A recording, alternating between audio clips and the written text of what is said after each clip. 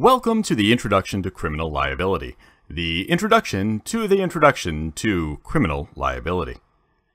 This program is designed as one part of an introduction to the law. The information and legal situations presented are used to help introduce the legal system only and should not be taken as legal advice.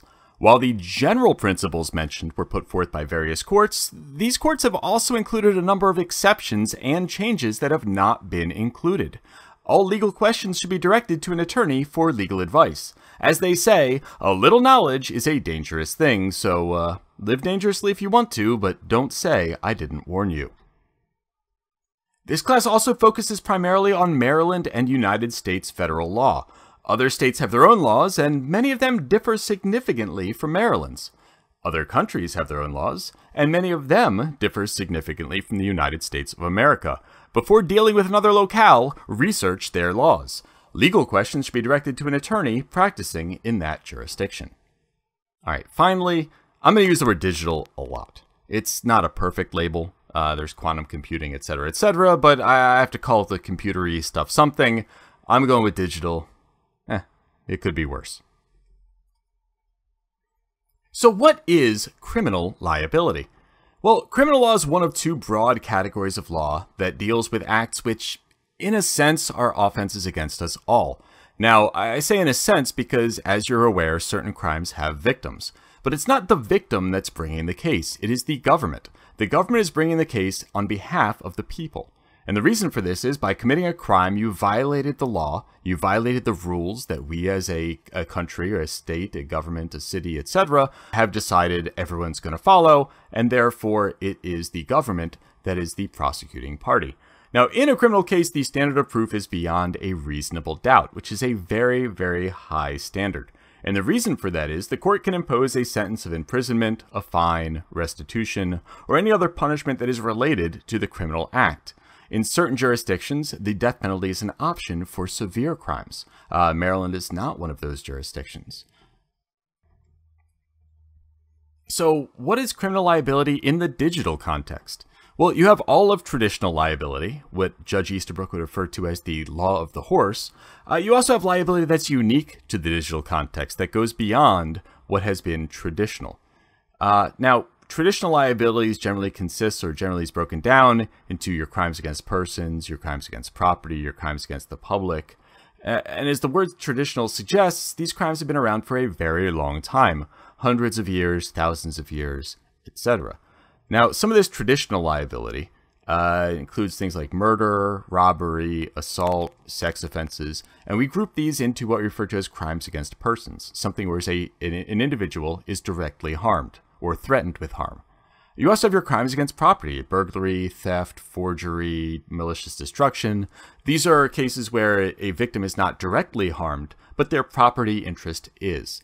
And then you have your crimes against the public. Things like child pornography, interference with the government, interference with public services, and these are all things that where the public sensibilities or public efficiency are in some way affected. Now, obviously, this is not a complete list, just a few examples of traditional liability. Let's just move on.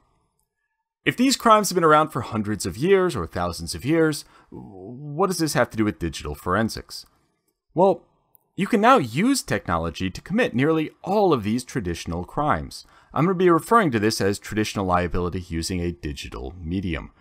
Medium just means using one thing to do something else. Digital is the thing that we're using, and traditional liability is the thing that we're trying to accomplish. So you can use a computer to murder someone. You can use a computer to steal from someone, even though you can also murder people and steal from people in person. In addition, evidence of these traditional crimes can be found in digital form. That is digital evidence of traditional liability.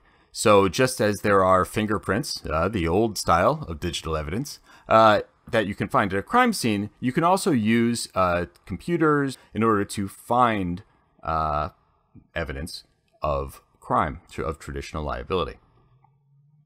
But at a certain point, we leave traditional liability and we head somewhere new. So if your traditional liability, the law of the horse, the law that applies to every other category. But then you have things that are more unique than that, things that do not exist in real life.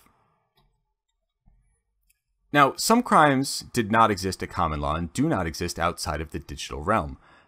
So they can't just say that, oh, it's the law of the horse, it's just like everything else applied to a new medium, because they only exist in this one place. Now, there are analogies. There are things like trespass or burglary, breaking and entering, that are analogous perhaps to hacking, but there are other digital laws. There are other laws that are unique to the digital context. You have your CAN-SPAM Act. I don't know why I started with that one.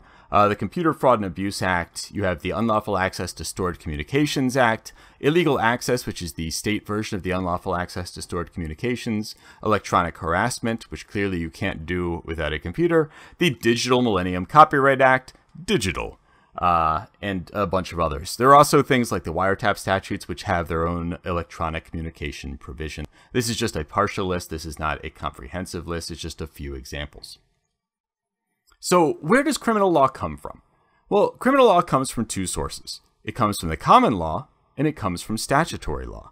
And yes, as you can clearly see, this is a picture of Orville Redenbacher questioning Diane from Cheers in front of Judge Sean Connery. That was terrible. Sean Connery, whatever. Can't do accents. Anyway, what is the common law?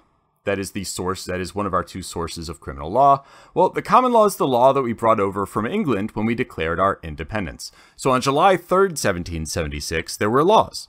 And on July 4th, 1776, when we declared our independence, it was not suddenly anarchy. We brought law over from England. Everything except for that whole part about the king, that's what you might consider the common law. Statutory law is your schoolhouse rock law. It is the laws that are passed by the bills that are passed by the legislature, signed into law by the executive, or there's a veto that gets overridden.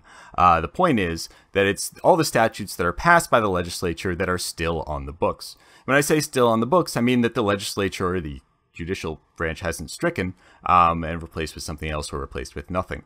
So everything that is currently valid on the books, we refer to as statutes.